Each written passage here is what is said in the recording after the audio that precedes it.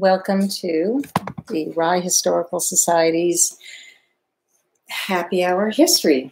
I'm Debbie Toohey, and I have my COVID vaccine shot. I'm very excited. I went up to the New Hampshire Speedway in Loudon, New Hampshire today, and got my first Pfizer vaccine. Yay!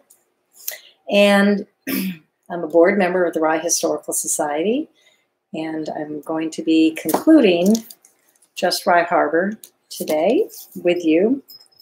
And I can tell, since my throat's a little scratchy, I'm going to say happy hour, happy history. I'm having a beer that is from the Vermont Beer Makers, and it's called Feather, and it's about a 4%, and it's really tasty. It's lovely. So here's to that on a wet, dreary afternoon. I'm glad to be reading to you shortly.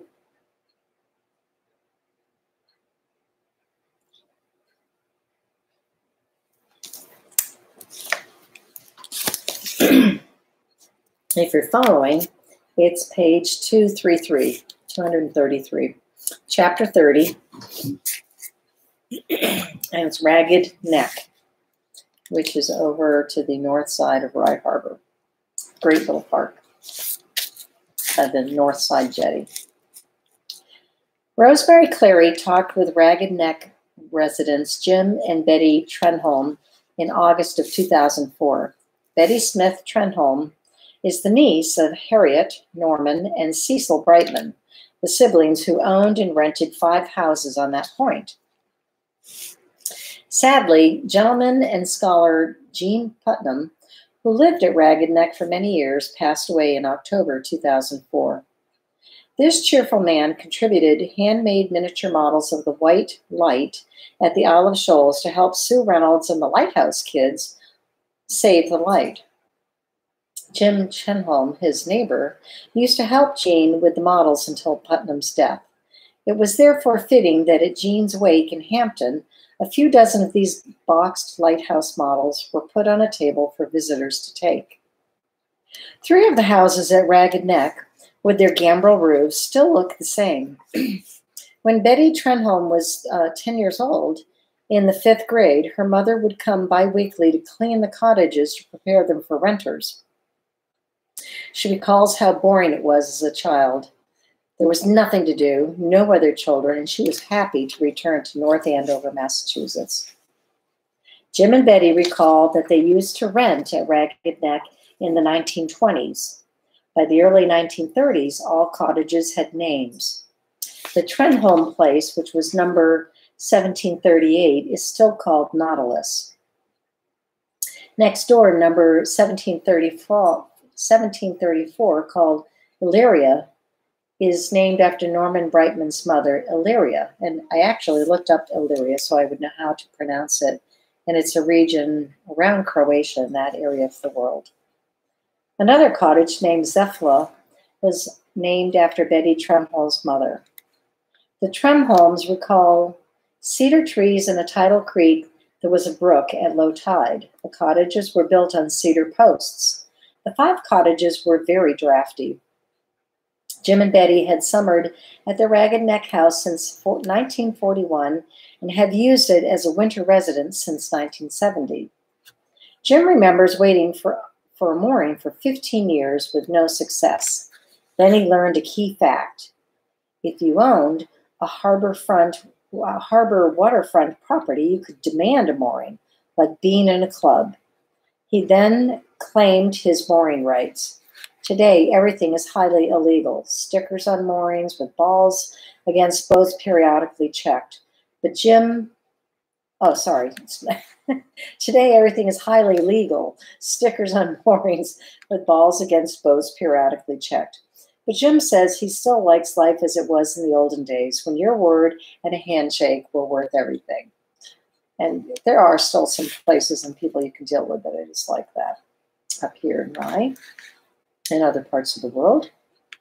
Jim says that the Parks and Recreation building, now owned by the state of New Hampshire, was originally owned by the Banker family of Portsmouth until World War II. The Coast Guard confiscated the building along with Odiorn Park through eminent domain. Betty is still glad her houses were not taken, even at a fair price. The Appalachian Mountain Club has created a half-mile walk it calls Ragged Neck Trail at Rye Harbor State Park.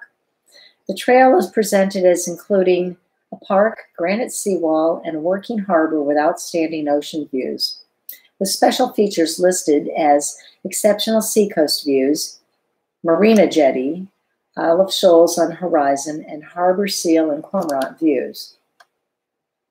This is the way Julia Older and Steve Sherman described the trail in Nature Walks Along the Seacoast.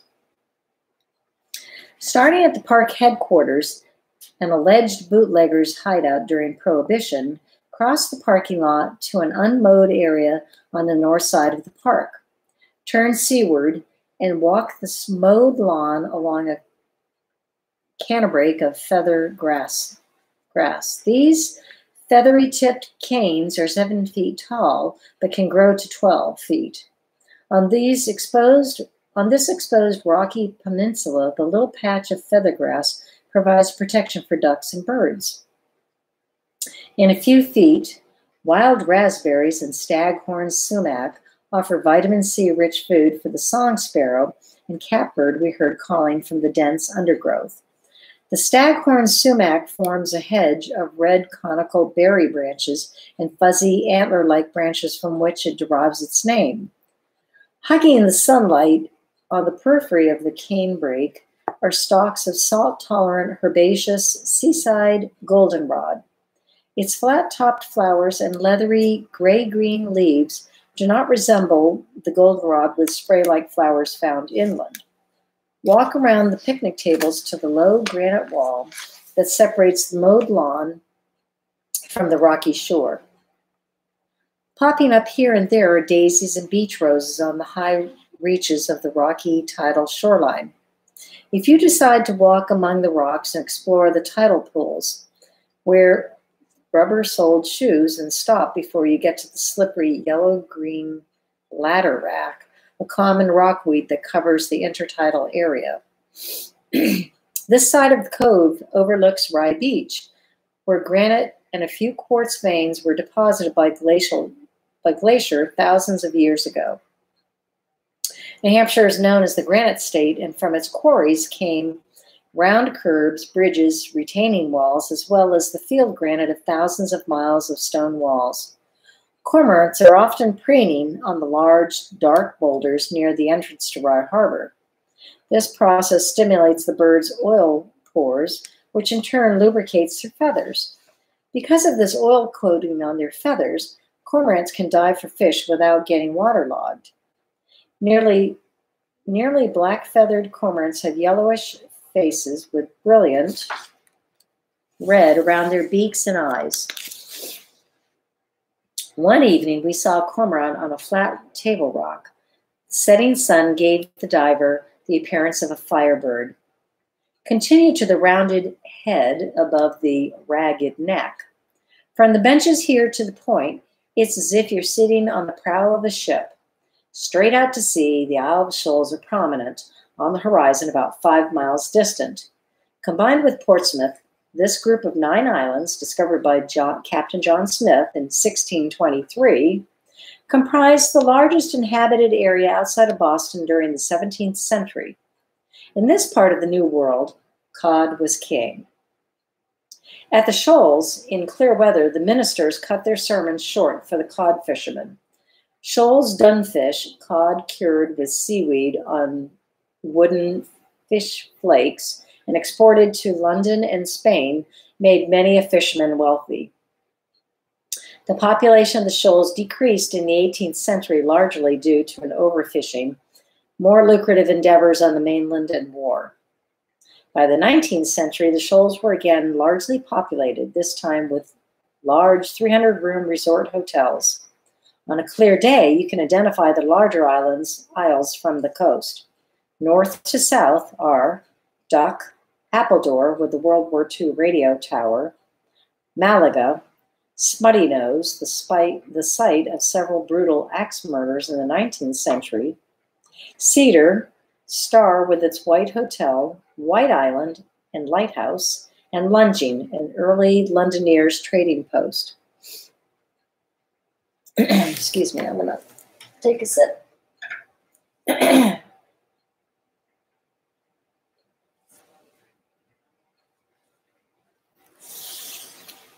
Continue around the periphery, and soon you come to an unmowed meadow of red and white clover and goldenrod.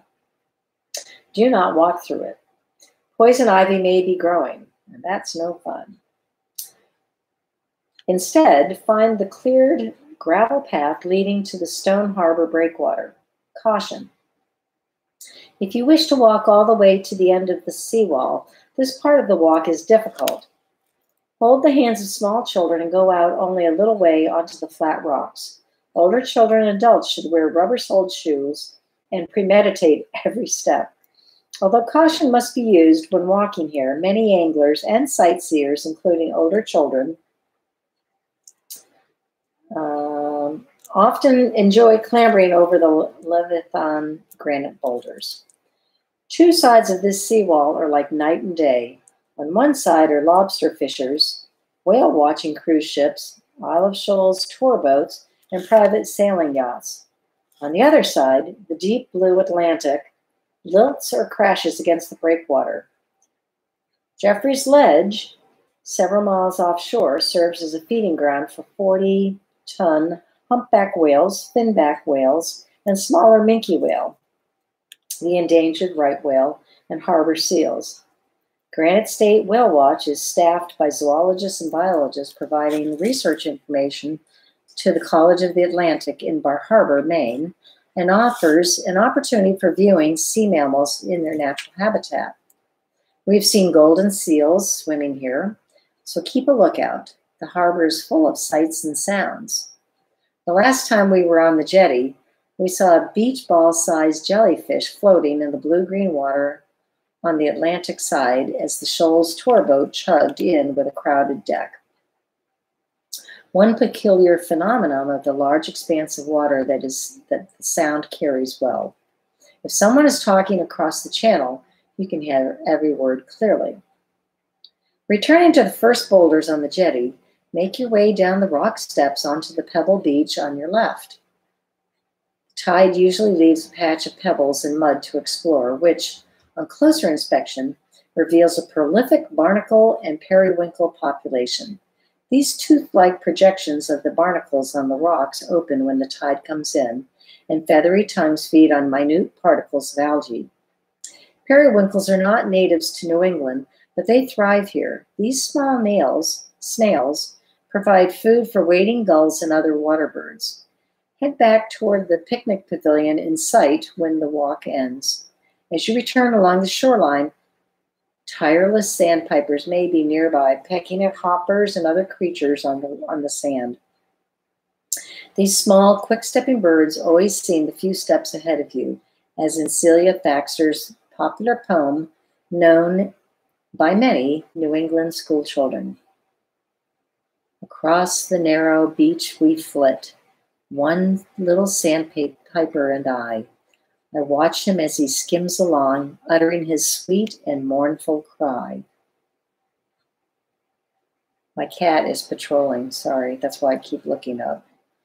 Ragged Neck is indeed a favorite space for bird watchers. You may be pleasantly greeted there by the knowledgeable Pat Plouffe, a longtime New Hampshire Department of Parks and Recreation employee.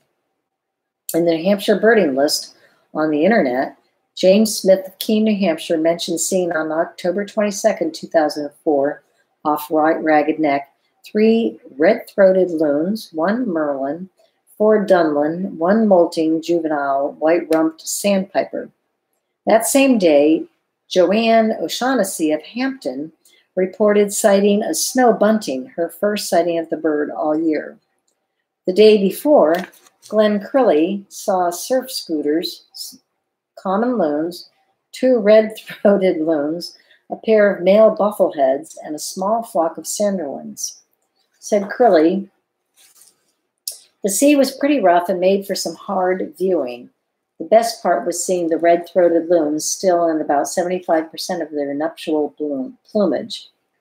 On October 18, John Wolfe of Manchester mentions seeing more than 200 sanderlings, a few semi-palmated plovers, and the usual common eiders and many gulls. The Audubon Society of New Hampshire's weekly Rare Bird Alert noted that on October 31st, a short-eared owl was seen in the marsh south of Rye Harbor State Marina. On November 1, a snowy egret was seen in the same area, and a great egret was seen in the marsh northwest of the marina.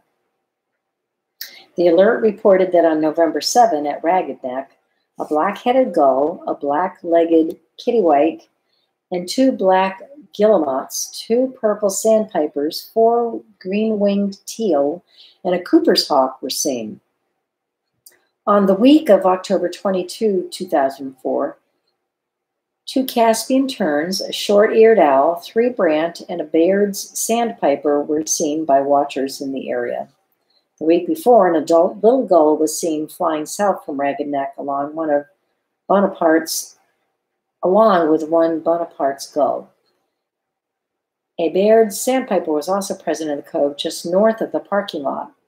In late September of 2004, birders spotted an adult male king eider just north of Ragged Neck. Following the passing of Hurricane Jean to the south, 2 Foster's terns were seen near Rye Harbor. And I can tell you, not in the last 2 years, but certainly anybody that is in this area or birds in this area, Ragged Neck, we saw the snowy owl, several of them, for 2 or 3 years, which was very exciting. So we're talking about 2016, 2017, 2018 probably. Not so much this year. Chapter 31, A Father and a Daughter Find Each Other. A few years ago, harbor master Leo Axton took a group of 8th grade science students on a whale watch ride, as was his daily custom. A radio message received from U.S. Coast Guard boats started an incident Axton has never forgotten. He admits it was one of his favorite sea stories. Sometimes wonderful things happen on these daily whale watch trips out of Rye Harbor. The following was published April 1999, titled, Yes, My Dad is So Cool. So what does your dad do? It is reprinted courtesy of the Coast Guard Academy Alumni Magazine and author Coast Guard Captain Raymond Brown. And this is how it reads. The naval officer is truly unique, for he must have the capacity to simultaneously love his country, his service, his family, his shipmates, and the sea. He needs each of them unquestionably as each of them needs him. And the demands which each place on him never diminish, they only grow. Admiral John Buckley, M.O.H. Perhaps one of the unsung benefits of being an American sailor is that your family can be so proud of what you do, though they seldom, if ever, can see you in action. There is a certain, come on, come on up. There is a certain esteem that abides. As Admiral Buckley wrote about the naval officer's experience, it is the honorable profession. I came to experience the pride of my family in a special way off the Olive Shoals, where my daughter did, in a small way, see me in action. It was a 6-week patrol just prior to a dry dock availability. I was nearing 2 years of command of CGC as Canova, in parentheses WMEC-907, all having gone very well. Uh-oh. That's what's happening. Yeah, he's left.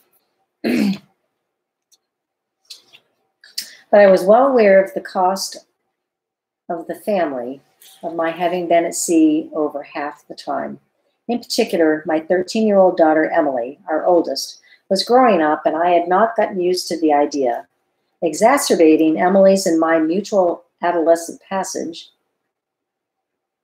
during my seaward sojourns, her mother, Susan, affectionately called Cinchholmfelt, had responsibly granted her both new responsibilities and privileges commensurate with her coming of gulp age. I usually found out about these changes the hard way. A new procedure was usually discovered by Emily's overreaction to my overreaction. In particular, I remember waiting up for Emily to get home from a babysitting job. I did so because I wanted her to know that I loved her enough to remain awake. Heck, the captain never really sleeps anyway. But Emily emotionally remonstrated that obviously I did not trust her, and so it went. Over my 2 years in command, we had made 3 Caribbean deployments and 5 Northwest Atlantic patrols. In this most recent ride, we had already made 2 seizures, and the crew was feeling good. They had earned that right. So was I, but I also knew that it was time to shore up my family ties. Grace happened. Homeported in Boston and living in New Hampshire when infrequently ashore, I knew that Emily's 8th grade science class would be embarking on board a whale watch boat out of Portsmouth one specific day in May while Escanaba patrolled. Wistfully, I wished that our tracks might cross, but I knew quite well that the chances were slim. My principal mission was well offshore in the 5,000 square nautical miles of areas closed to fishing. Moreover, I preferred to give any and all whales as wide a berth as possible. Temporarily embarked with us were a tech rep and electrician doing some work on one of our gyro compasses. Early one evening in the Gulf of Maine, the engineer officer advised me that the work had been completed much earlier than we had anticipated. Checking weather, time, and distance, the best place to debark our 2 passengers was in the approaches to Portsmouth by Gunboat Shoal, as it happened, on the day of Emily's whale-watching trip. Wow. Maybe I would see my daughter's expedition. Certainly, duty would not permit any grand schemes, but the chance was there. As mist broke the next morning, we lay to off Portsmouth, affording a 44-foot Coast Guard utility boat alee. Upon debarking our guests, we proceeded outbound. I did see one student-filled whale watcher during our transit and did call on FM radio. However, the master, kind enough to check, did not have anyone named Emily Brown on board. Oh well. I suppose that an actual rendezvous at sea had been too much to hope for. I scanned the misty horizon with binoculars and espied no prospects, checked the track line, and then went below to plan patrol tactics for the next few days. However, unbeknownst to me, the master of the boat in which Emily actually was embarked had overheard the conversation on his FM speaker, and Emily's teacher had been in the pilot house at the time. She went to get Emily, who was incredulous that her father had been on the radio. Meanwhile, the master had established contact with my officer of the deck, who in turn told his incredulous captain that he had been contacted by the boat carrying his daughter. Like any commanding officer, I could get to the bridge in a hurry when I had a mind to. In moments, I was speaking to the master of Granite State, who advised that he was about to put my daughter on the radio telephone. Dad, this is Emily, over. Emily, this is Dad. I was waiting for you at Gunboat Shoal at 9. Where were you? Over. I don't know. Somewhere out on the ocean. Over.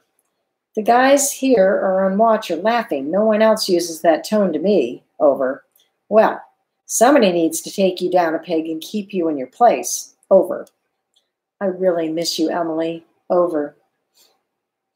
I really miss you too, Dad. Over. And so the banter went on for a while, before we signed off telling one another that we loved each other. I did have Emily pass her position, which she did very professionally upon reading the DGPS printout. Emily and I had both supposed that our delightful and unexpected conversation was itself more than either of us could have ever expected.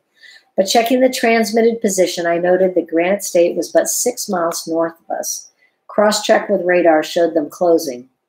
With no further communication between Escanaba and Granite State, I had us alter course to the north slightly. We were bound for the Bay of Fundy anyhow. Visibility was about 4 miles. As we made our approach, Emily's class was excitedly lining the rail. As out of the mist, we became more and more visible. Emily stationed herself all the way forward in the eyes of the ship. She was waving frantically. I took us alongside at a couple of 100 yards. From my starboard bridge wing, I waved frantically back to my daughter. Pretty soon my crew and the kids all started waving. Then we proceeded on duties assigned, providing just a little wake, though it would be retold as a tsunami, to our student admirers. No matter whether a landlubber or an old sea salt, a commissioned ship making way is always a noble and moving sight, probably because a commissioned ship is noble and moving.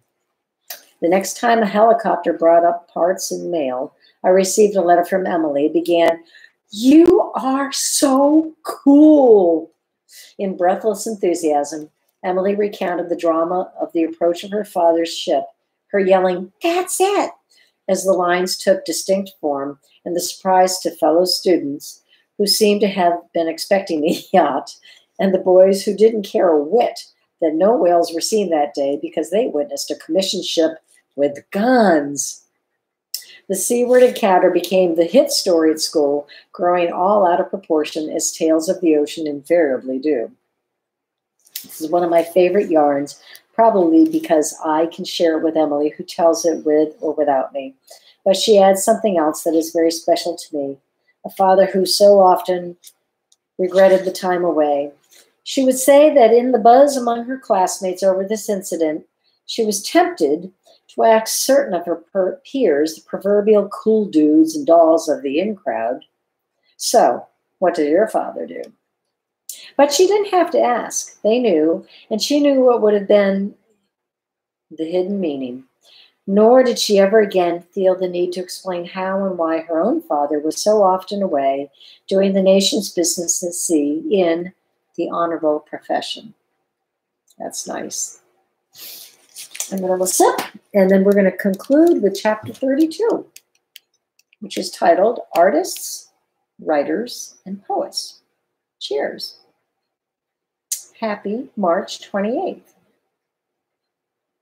2021.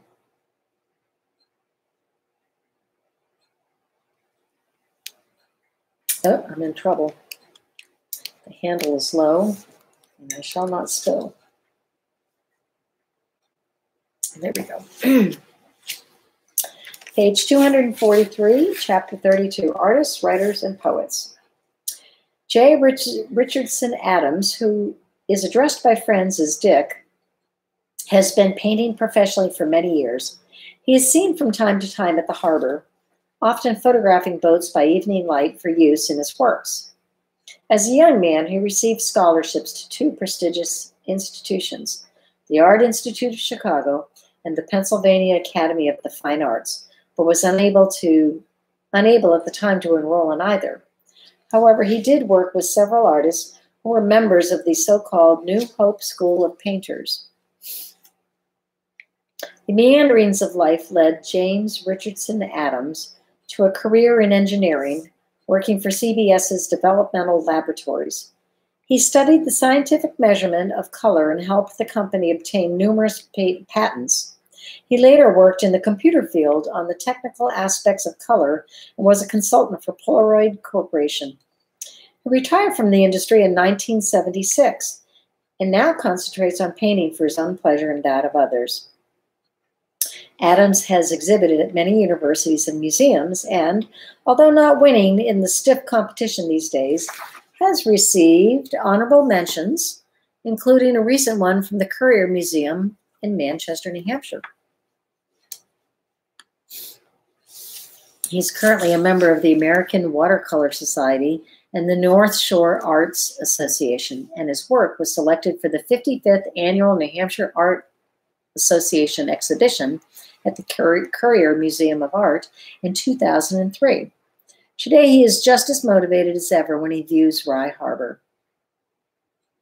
Peter Randall, noted photographer, author, publisher, and historian, has been around Rye Harbor since his family moved there in 1958. Until quite recently, He lived at the family home at 100 Harbor Road. He has written 13 books, many on the seacoast area, and owns a successful Portsmouth publishing house. In both these capacities, he has been a godsend to all of those wishing to see regional history and photography preserved and nourished. He helped to found the Portsmouth Marine Society, publisher of this volume.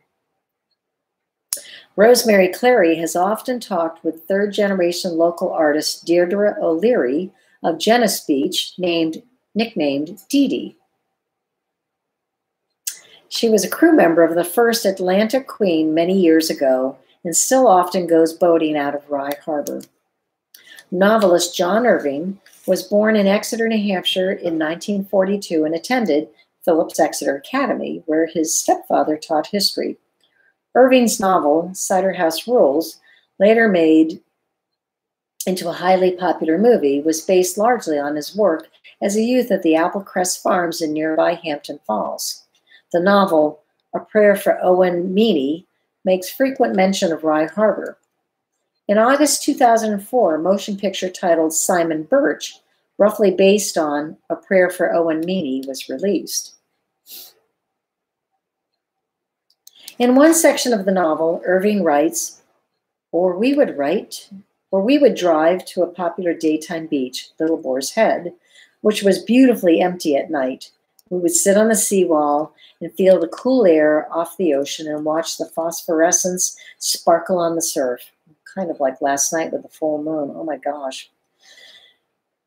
The breakwater itself had been built with the slag, the broken slabs, from the Meany granite quarry. Therefore, I have a right to sit here, Owen always said. No one, of course, ever challenged our being there. Ballantine Books, page 286. Irving then discusses a naturalist who wrote a book about starfish called The Life at the Tide Pool. He spent 2 years scrutinizing the tide pool in Rye Harbor. Ballantine Books, page 312. Later, Irving writes, and in the morning, long before the child stirs, I hear the gulls and I think about the tomato red pickup cruising the coastal road between Hampton Beach and Rye Harbor. Ballantine Books, page 424. Further on, Irving writes, it was a warm spring night. I followed the tomato red pickup to the coast. I knew where he was going. I was sure he wanted to sit at the breakwater in Rye Harbor. The breakwater was made of the slag, the broken slabs, from the Meany granite quarry. Owen always felt he had a right to sit there. From the breakwater, you get a pretty view of the tiny harbor in the spring. Not that many boats were in the water, yet it didn't feel quite like summer, which was the time of year when we usually sat there. Ballantine Books, page 477. Later in the book, Irving says that he drove to the Rye Harbor breakwater at midnight. The boats slapping on their moorings and the surf striking the breakwater outside the harbor had conditioned the gulls there to remain undisturbed to any noise of water. Then I climbed out along the breakwater. The tide was high and going out. I waded into the harbor channel off the tip of the breakwater. I was quickly submerged up to my chest, and I had to retreat to the last slab of granite on the breakwater. He then adds, I saw the sun come up like a bright marble on the granite gray surface of the Atlantic. Ballantine Books, page 555 and 556. Irving's last reference to our book's subject says something that undoubtedly sums up his root feelings and those of others for this magical spot. I knew I was going to miss the view of the Atlantic Ocean from the breakwater at Rye Harbor. Ballantine Books, page 570. In 1973, U.S. Navy Lieutenant Bruce L. Valley published a short book titled Rye Harbor and Other Poems of the Seacoast. He grew up in Rye and told author Rosemary Clary he recalls 20 of his closest friends moving through the salt marsh in the 1950s across from Rye Harbor in search of the Indian burial ground and treasure from the Spanish ship. He also recalls swimming at 55-degree water with Betty of the Red Cross. Valley graduated from Phillips Exeter Academy in 1962, after which he accepted an appointment to the U.S. Naval Academy in Annapolis, Maryland. While there, he wrote short stories and poetry, wrote and directed a musical, and arranged music for the Academy Orchestra, Drum and Bugle Corps, and rock band. Upon graduating from the Naval Academy in 1966, he entered flight training and became a pilot. After a year in the Mediterranean, engaged in anti-submarine warfare, he volunteered to serve in Vietnam and spent 2 years as commander of Big Mother, a combat rescue helicopter operation along the coast of North Vietnam. Wrights Valley, most of the poems in his 1973 publication were written during the long hours between missions in Southeast Asia. He finished the poetry volume, excuse me, in 1969, but it was almost completely destroyed in a fire that gutted his home in Japan. Fortunately, New Hampshire publisher Peter Randall had 6 of the originals. Valley writes, "This small volume of poetry is intended to describe the stoic, hardy magnificence of the seacoast of New Hampshire, and the experience of growing up in its world of granite stone walls, crashing breakers, and soaring gulls. My boyhood was spent in Rye, a quaint seaside town whose singular beauty, I feel, lies in the primitive warmth of small-town friendship and the sharp contrasts of craggy shoreline, rustling marsh grass, and soft woodland." Here is his poem, Rye Harbor. We wonder which Vietnam battle he worried over while writing these words. Rye Harbor. The quaintest port on the eastern shore lies quietly on the stumpy coast of a minor state of granite fame. It's small, that's sure, but sound and calm, and holds the lobster boat array. I used to stand on bent salt grass and share with gulls the stormy day. They'd fly or glide across against the sky and scream to me, "It's going to rain." Oh, can one go close by the mouth? Beyond the cross-topped sailor's den, which lives in open gray shingled defiance. There the jetties stand apart, yet reach together across the gap, like hands that are about to shake, then move apart as if to allow a homebound lobster boat to pass. I love this place. It represents the essence of the words New England. It stands both enemy and friend, to wind, waves, the wearing of time. Another poem in this volume is titled The Old Lobsterman. It is fitting that we end our book with this simple look out toward the ocean from Rye Harbor. And I'll show you a picture of the harbor before I read that. There's the harbor.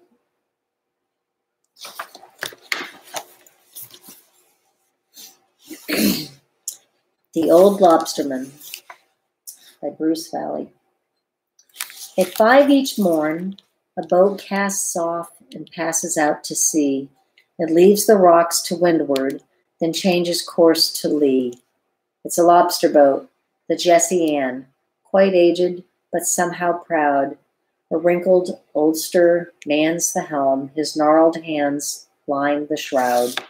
It's old McCann, I hear one say, been lobsterin' 40 years. He sells 'em down at Saunders, at the harbor master's piers.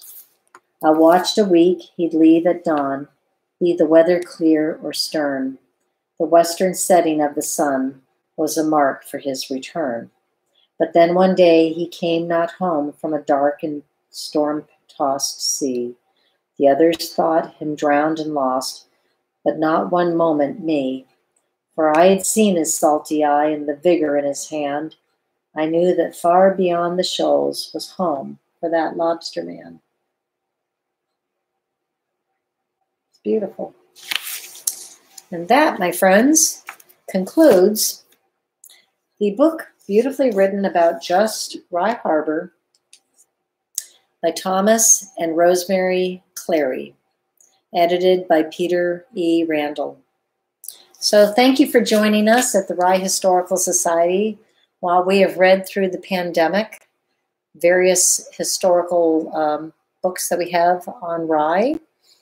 And we look forward to seeing you in the future at the museum. We are open by appointment, and sometime in the future we will be open on Saturdays again. We haven't quite determined that. But tune in, catch us on our Facebook, call us, email us. Thank you for joining us tonight. Again, Deb Toohey saying, stay well, stay healthy, get vaccinated. We're almost through this, so hang in there, everybody. Thanks. Good night.